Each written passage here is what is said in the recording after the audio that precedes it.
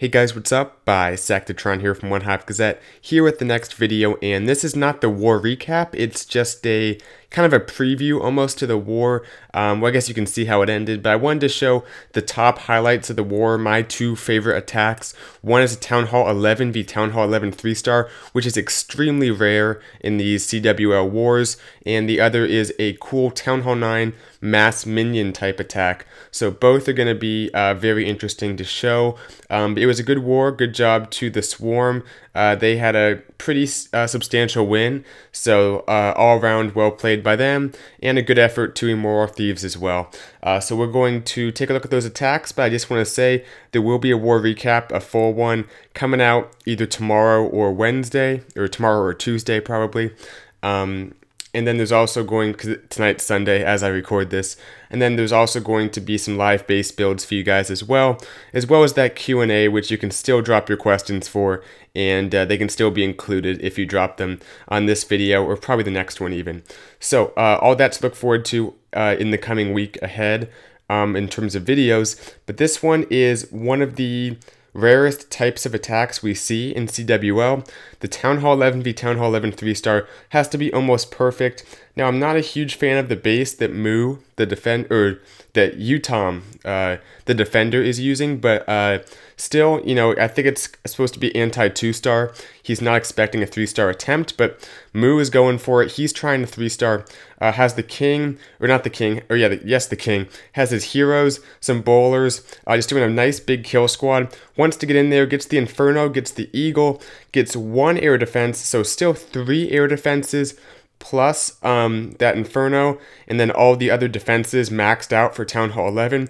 Definitely going to be a tall order. The Queen and the Warden get some pretty good value before they go down up top there. That one baby dragon is still alive. It's going to go over there and take out his Warden. So really he's down to just those balloons, and there's still a lot of base left up, but it will help that the Expos are all on ground, so that they're not going to be a factor. Now that being said, the baby dragon in the CC is still up somehow, which is incredible.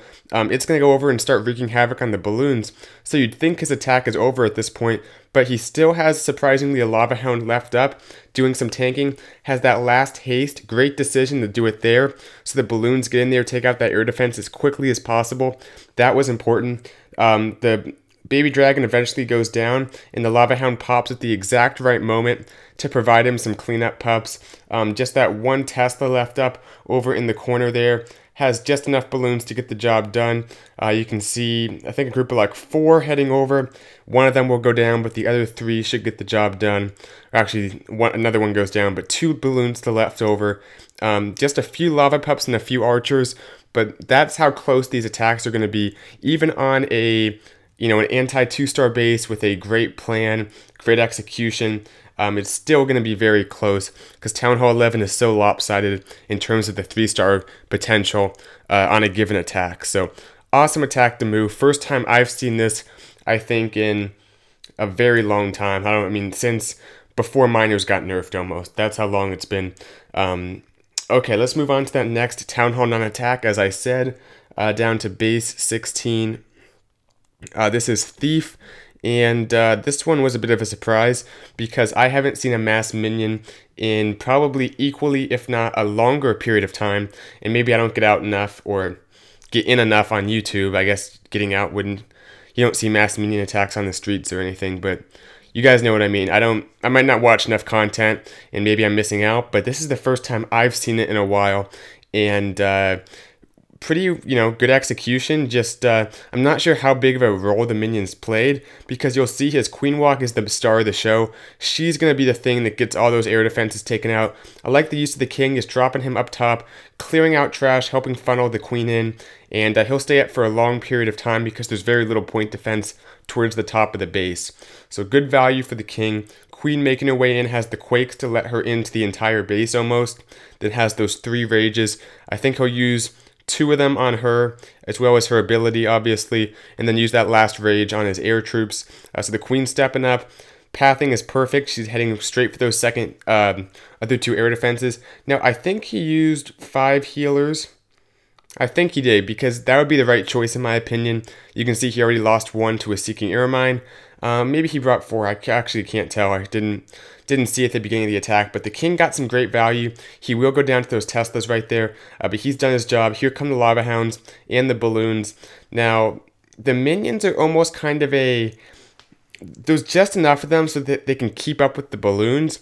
You guys might remember way back in the day, if you did trophy pushing, how the balloon minion was in a popular strategy. Same concept, just letting those minions get the value of the rage as they follow up the balloons. So it works out great. Just one more little patch of air targeting defenses, and you can see how many minions and lava pups, they're kind of joining forces with a few balloons out in front tanking. Worked out great. Probably could have gotten it done with balloons and just not many minions if he just added more balloons and maybe one more lava hound or something. But I still think it was a interesting thing to see, and it definitely worked out well. So maybe this strategy can be used more. I don't know. I'd have to see it on different bases, but I'm sure the people at Immoral Thieves are going to be practicing that now that it does have some potential in the game. So hope you guys like these two attacks. Just a quick highlight kind of video of the best attacks I thought were from the war. And go ahead and do a war recap like I said, which should be out tomorrow or the next day, as well as those live base builds. So stay tuned. Once again, good job to both clans. It was a great war, and I look forward to showing you guys some more content throughout the week. See you guys in the next video. Bisectatron out.